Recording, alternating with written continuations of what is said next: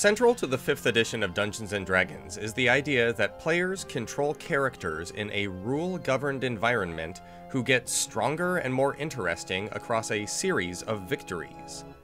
Completely antithetical to that, therefore, would be an environment where there's no rules, where everything is surreal, and where death or doom is absolutely certain. And yet, that is exactly the description for the Ravenloft domain of dread called Klorr. It only has a few paragraphs in Van Richten's guide, but if you're like me, you were fascinated as soon as you read it. It's at once intriguing, but also forbidding. How on earth do you write an adventure that's set here? It's like trying to write an adventure that's set on a Yes album cover. Like, how are you supposed to get the feel of that thing? And yet, that is exactly what we are going to do today.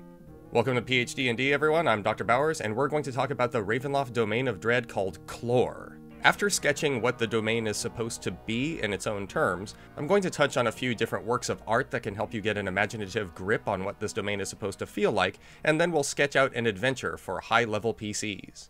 The hallmarks of Klorr are impending doom and a surreal environment, and we get this sort of description. Klorr is the end of worlds. Here, shattered islands drift through a misty netherworld caught in a swirling spiral that ends at the unignorable burning eye called Klorr. 13 stars orbit this sun-like sphere, one winking out every hour. Each time one of the stars dies, one of the domain's ruined islands is drawn into Klorr and consumed by the flames. With it, each other island wrenches ahead, then halts, 1 hour closer to the same doom. So what we're supposed to imagine is 13 different single-planet solar systems, each of them in a line, and they're on a kind of conveyor belt, headed unstoppably into this cosmic furnace, a blazing eye. This means that if we want to set an adventure in this sort of setting, we're probably going to have PCs hopping from planet to planet, trying to outrun the speed at which those planets are absorbed into Klorr.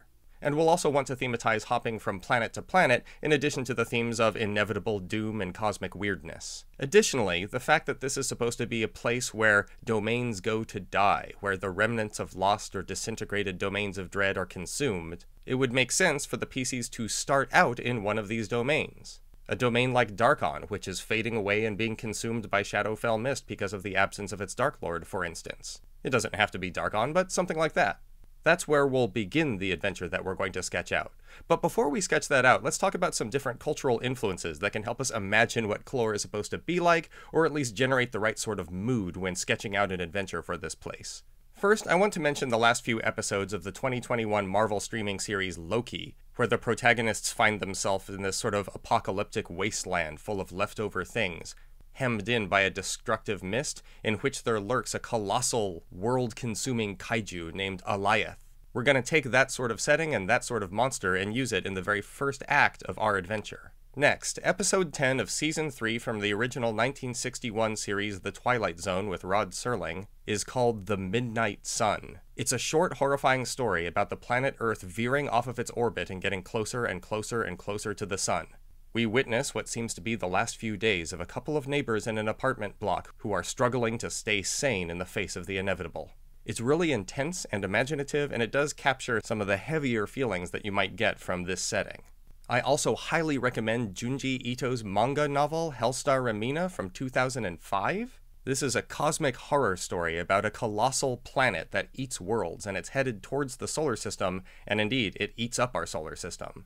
It features action on a scale which is going to match that of our adventure, and it also has a certain dose of the same kind of horrifying cosmic weirdness that we're going to want.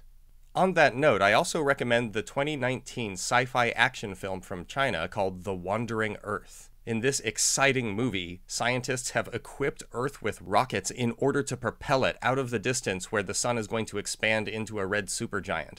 As they're propelling the Earth, they need to steer it out of the range of Jupiter's gravitational pull. And again, it has action on a certain kind of grand scale that we're going to want to emulate when we describe our high-level PCs hopping from planet to planet as those planets are getting consumed in Klorr. I might also mention the novella The Little Prince by Antoine de Saint-Exupéry from 1943, because it features a kind of morbidity and it does feature a protagonist moving amongst planets. It's a little more whimsical than the feeling we would want for our adventure though, so let's not lean too heavily on that as an influence. Instead of the whimsical planets from The Little Prince, consider using the dreary landmarks from Heart, the City Beneath, that 2020 RPG by Rowan, Rook, and Deckard, written by Grant Howitt and Christopher Taylor. If you flip through the Heart sourcebook, specifically on the landmarks section, you're going to find all kinds of weird, imaginative, surreal, horrific settings that would be perfect for the kinds of planetoids that are getting absorbed into Klorr. Indeed, we're going to take one of them, the one called High Rise. And as a final imaginative influence, I would really recommend looking at photos of this nebula, the Hex Nebula NCG 7293. Some people call it the Eye of God Nebula. It's a colossal, spooky natural phenomenon which I think could serve as some imaginative inspiration for the Eye, which is Klorr.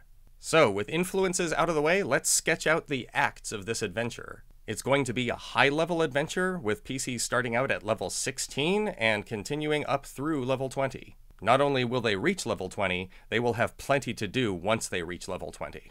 In Act 1, the PCs all encounter each other at the very end of the world. All that is left of their entire planet is a little fragment of land hemmed in by mists and menaced by a colossal monster. They fight that monster, and although their victory means their survival, the world itself is consumed. In Act 2, the PCs wake up on a tiny planetoid in a cosmic expanse in which they can see multiple stars, but those stars are all horrifically lined up in an orderly queue, a queue that leads to a fiery eye in space, impossibly huge, that's eating the stars and the planets, one by one.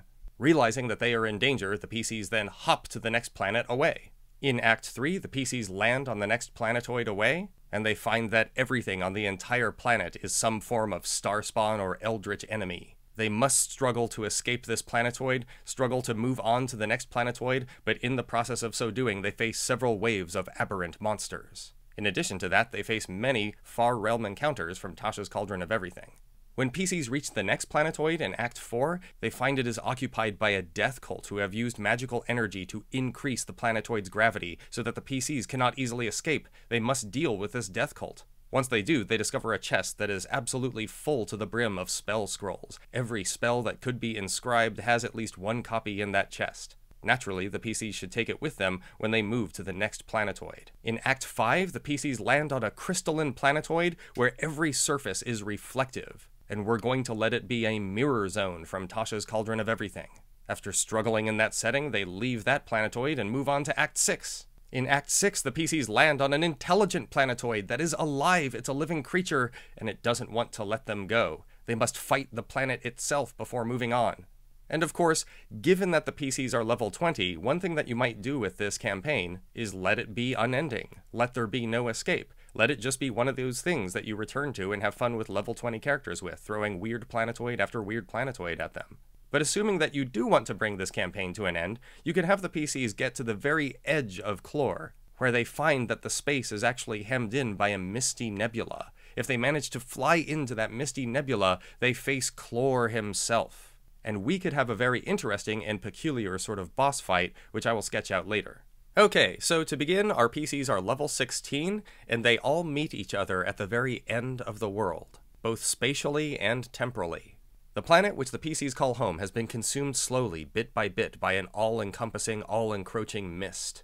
Within that mist there writhes and roars a colossal dragon-esque creature which devours towns and hillsides, a world-ending beast like that foretold in the pages of ancient religious texts. Each of the PCs has fled this destructive trail. Each of the PCs has managed to survive only because of their expertise, only because of their strength, and now at the end of the world, everyone is dead except for the strongest, the most powerful, the most heroic, and the luckiest. In short, the PCs. They meet together in the last scrap of land that hasn't been swallowed up, a mere acre of field, surrounded by the darkening, carnivorous mist. They have just enough time to introduce themselves and do a small amount of socializing before it's time to face the colossal monster, which is the mist, the monster which has eaten the world. Again, for imaginative inspiration, we're drawing on Alioth from those last few episodes of the Loki series. And we could give it the statistics of a Tarrasque, or maybe since they're only level 16, a Tarrasque, but it's dialed back a little bit. But the PCs must fight it. Assuming they defeat it and survive, they get to level up to 17, at which point the mist, which surrounds them like an ocean, floods, engulfing them anyway. In Act 2, the PCs are level 17, and they wake up on a planetoid adrift in a cosmic expanse, where, past their own sun, they can see a row of other suns, each with its own planetoid, and they can see how this string of solar systems are headed towards this amazingly huge, impossibly huge, flaming cosmic eye that is consuming them. They're on a conveyor belt to their destruction, headed towards the saw blade. And they must find a way in order to get to the next planetoid. The next one that's further away from this world-consuming eye that they're headed towards. How are they going to do that? Well, that's up to them. They're level 17. They should be able to figure something out. Even if all of the player characters are fighters, you can play a game of yes and with the DM. The players can ask, ooh, are there any magnets? Oh, is there anything to burn? Is there any of this? Is there any of that? And depending on what their plan is, the DM can work with them. But their task is to get off of this planetoid and to get to the next one. Once they leave the surface of the planetoid, each of them must make a DC 20 Constitution save to avoid taking 30 cold damage and 30 psychic damage in the vacuum in between the planetoids. At level 17, that shouldn't be enough to kill them. And if it is, hey, congratulations, you made a high-level adventure challenging. Assuming they make the save, have them take half damage, and they level up to 18 when they get to the next planetoid, and we go to Act 3. In Act 3, the PCs touch down on a horrific world with fleshy trees, tumor-like boulders, and all manner of unwholesome alien monsters.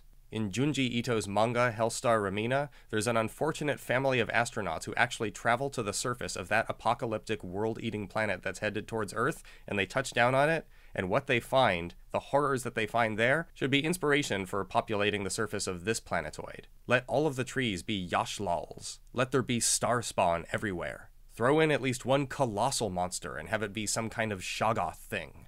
The PCs should have to defeat these monsters and then find a way to get to the next planetoid.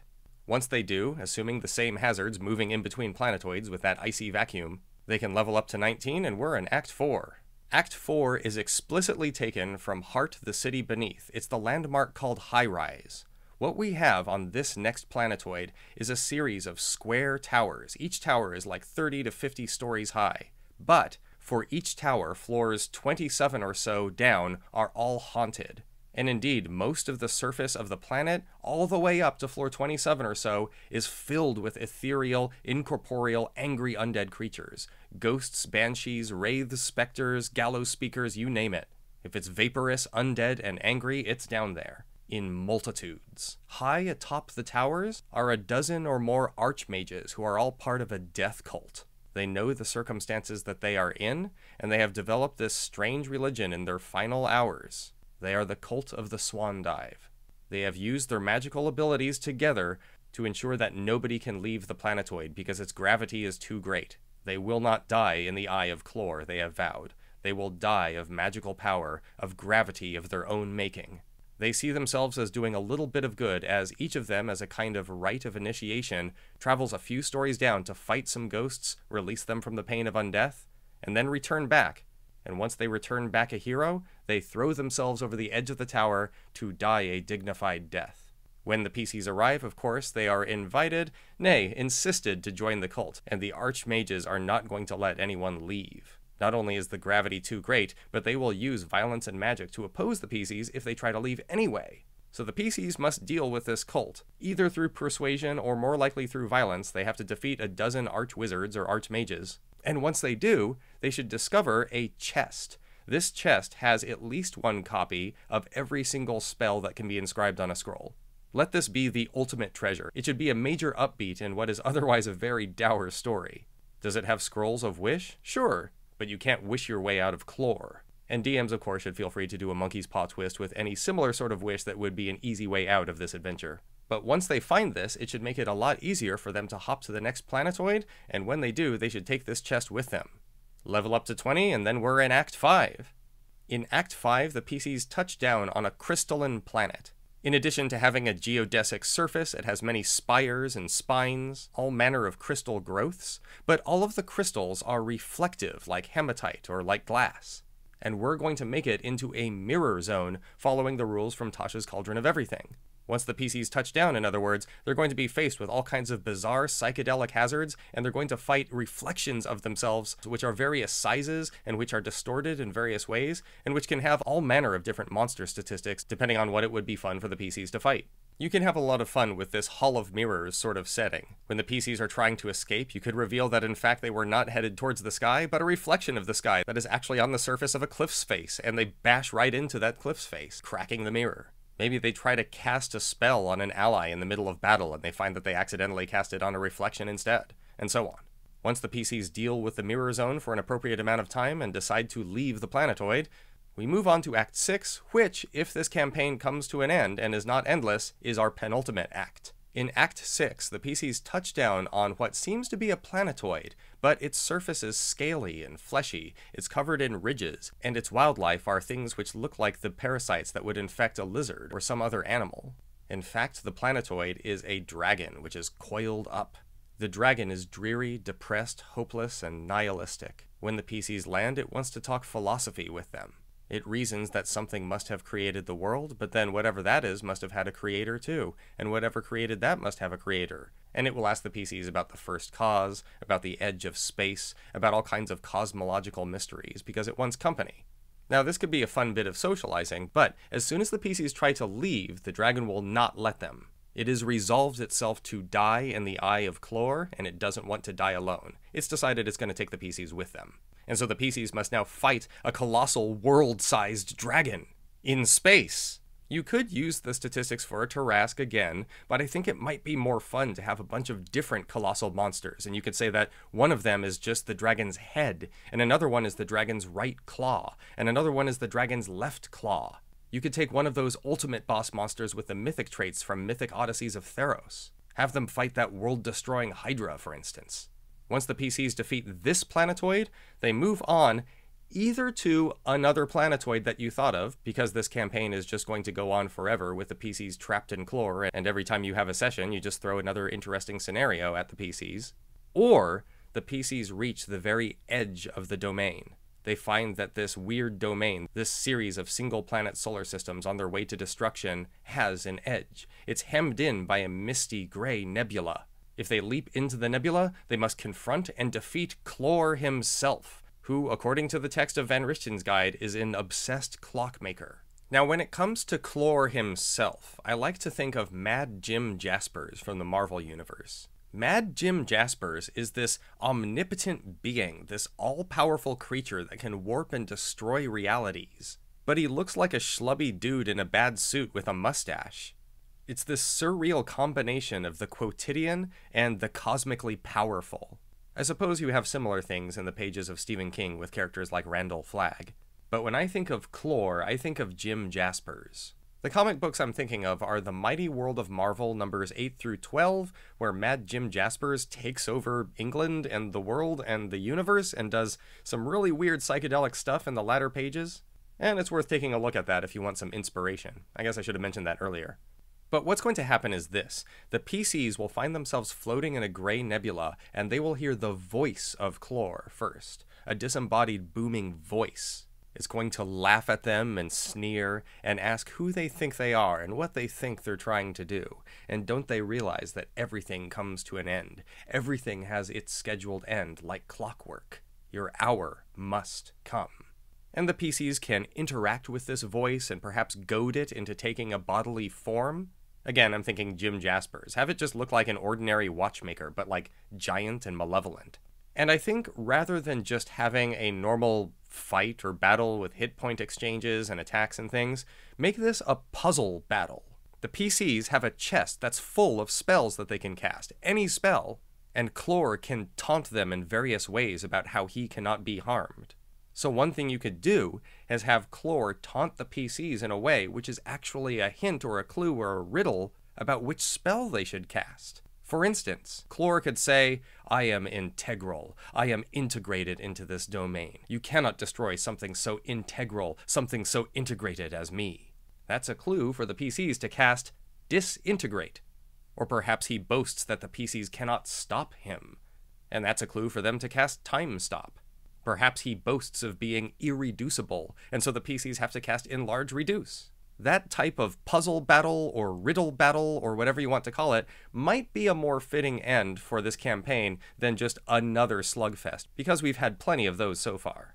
If and when Klorr is defeated, it is with a booming, universe-shattering shriek, time and space torn asunder, reality and possibility unstrung like the knees of a Mycenaean hero who died in Ilium.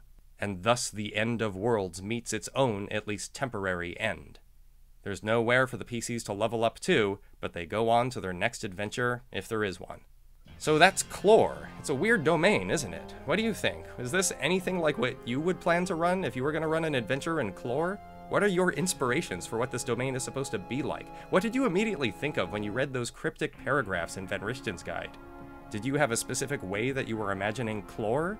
How would you handle this? It is such a weird and fun domain. Let me know in the comments. Once again, thank you very much for watching. Don't forget to hit like and subscribe, do all those internet things. Hit the bell icon if you want notifications on the weekly updates that I always provide on this channel. And thank you very much. See you in the next one.